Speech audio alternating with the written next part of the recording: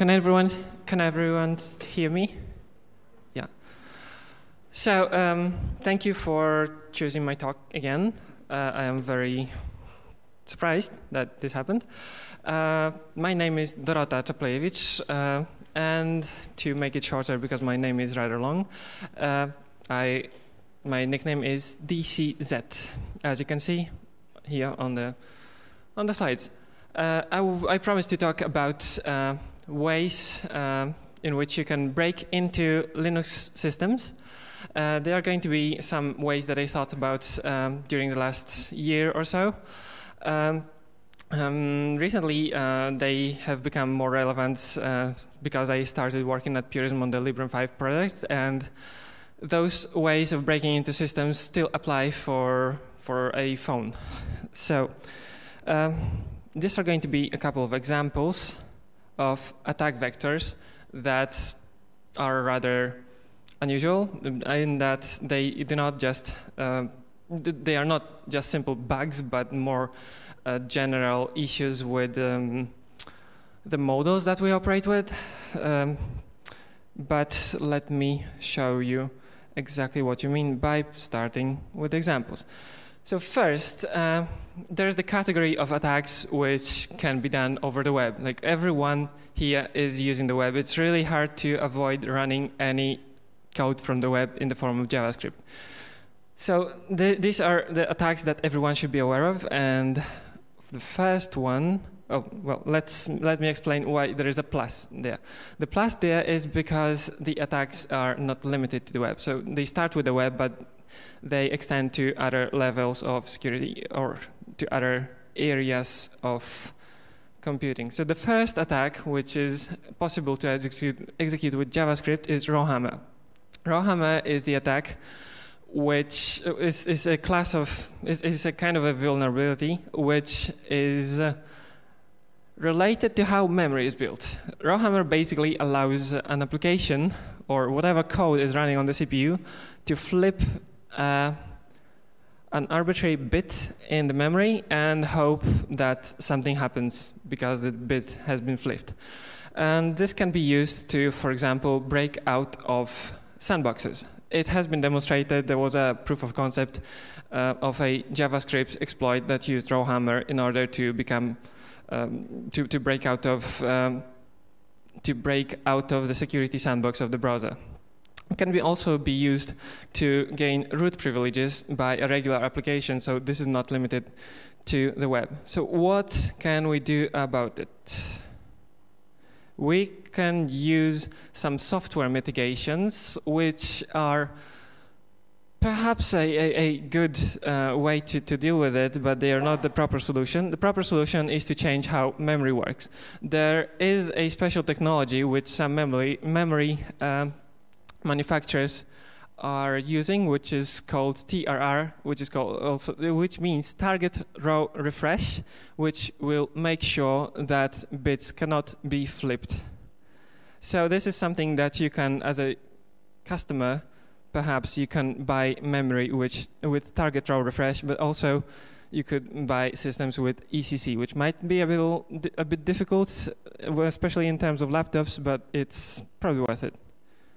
Another attack is the class of vulnerabilities called Spectre. Spectre is another hardware vulnerability related to how CPUs process data from different security areas, so to speak. I'm not going to go into details. Let me just say that Spectre is allowing attackers to read what's happening, read the contents of memory which they were not supposed to read. This is also something that can be done using JavaScript in a browser, and it's very hard to defend against. There are some software mitigations which require recompiling code, perhaps patching the CPUs, and the actual solution, that's the proper solution, is to replace your CPU. With either a simpler one that's not trying to be as fast as possible, or actually a fixed CPU. Unfortunately, Intel or AMD do not have any fixed CPUs, but they are coming in the pipeline.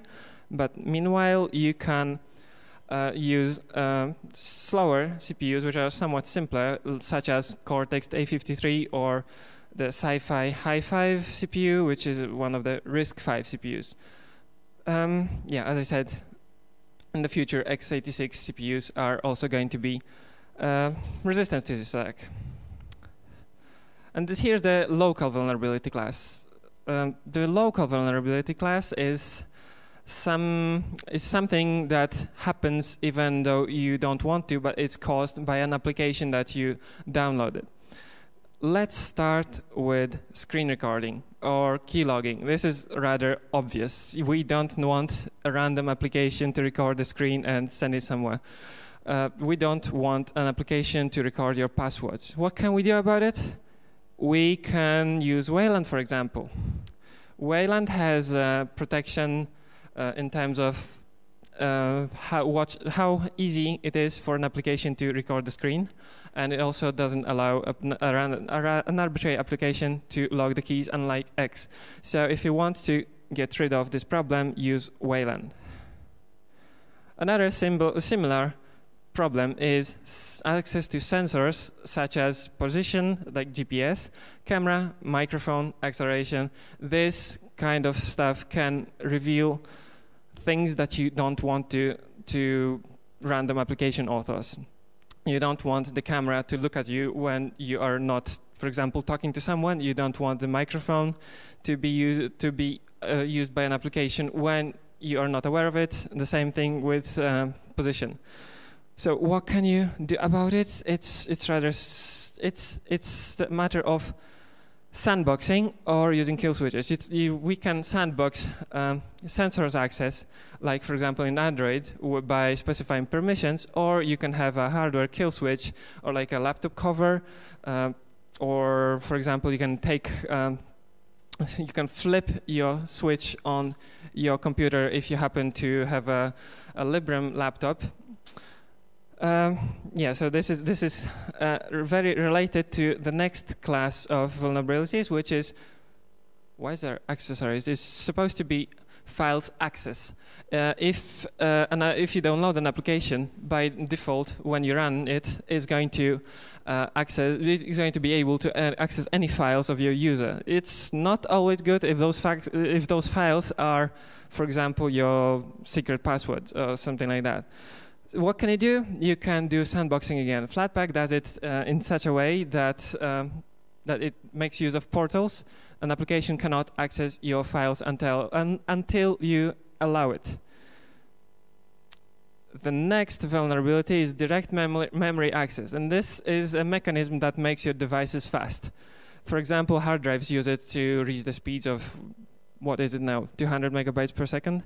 And this is like very important, but something that you cannot easily get rid of. There are a couple of solutions. The proper one is to use IOMMU for fast devices. IOMMU is basically memory protection, except this is a hardware feature. So buy laptops with IOMMU. IOMMU is rather common in laptops. It's not so common on phones, as far as I'm aware. But the better solution is to use free firmware so you can trust your devices.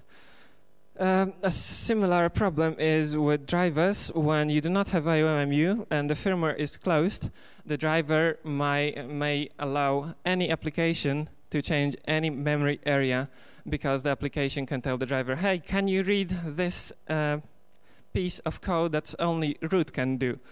So this is kind of another issue that will allow a random device or a random application get all your data, or even modify it and install itself as in a permanent place, so that they could control your computer for a long time in the future.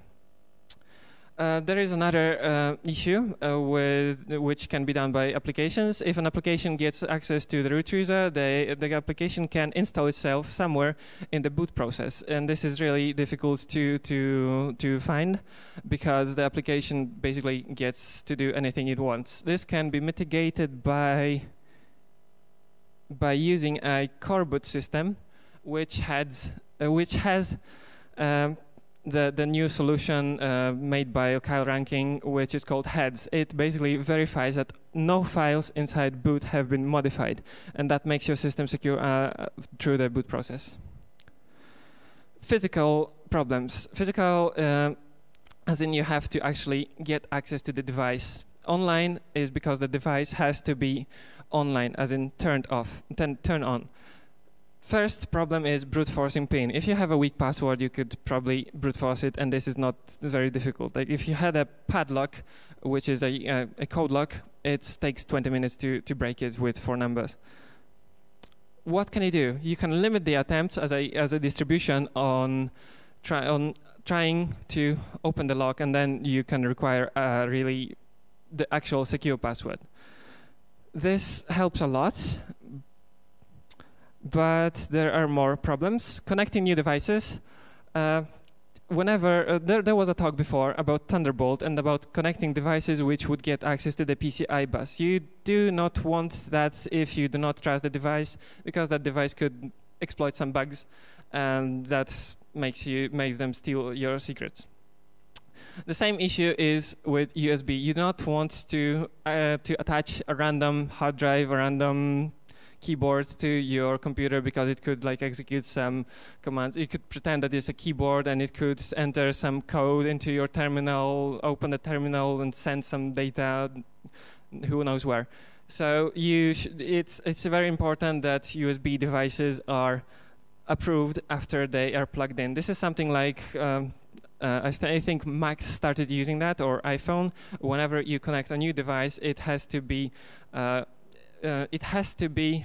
confirmed, unless it has to be confirmed with your new password, unless you access the device in the past hour or so. Yeah, so that's the mitigation. You have to have some sort of permission systems. The problem with switching the kill switch.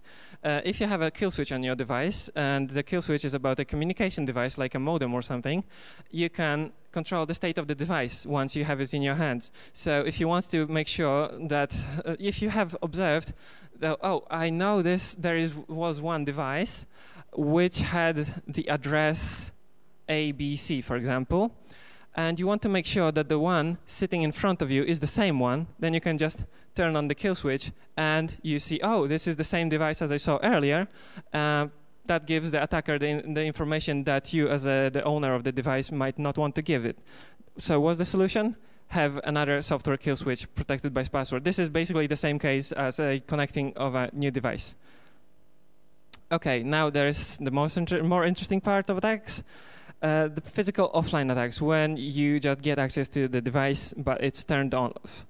So removing storage and reading all files. That sounds very simple until the disk is encrypted. I think that doesn't need any more explanation. Altering BIOS is also an issue where you are dealing with someone who, well, basically has electronics experience. It's very difficult to detect unless your laptop, unfortunately this is, as far as I'm aware, only applies to x86 systems, unless your laptop has a TPM chip. The TPM chip is responsible for making sure that no hardware has been tampered with. And there's some general tips. The first tip is what to do where your credentials are stolen. Well, there's not much you can do, but you can prevent it by using smart cards for two-factor authentication. Smart cards are devices which can store your password, your key, or to your computer or to some online service, but they will never normally give that password to the attacker. So even if someone steals your smart card, they might not be able, they will not be able to see what the key was. They might be able to use it to authenticate, but then all you have to do is revoke the smart card. The last issue that I want to talk about is Intel ME management engine and AMD platform security processor, I think it was. Well, these are some things. These are some important parts of x86 CPUs, which are impossible to disable as of now. They control the CPU even before the operating system starts, even before the BIOS starts, and they are really impossible to get rid of. So the solution is to change your CPU. Well, that might not be so easy, but that's the reality. Hopefully, we will get some other CPUs which are powerful enough to be used as desktops. Okay, thank you for listening. If you have any questions,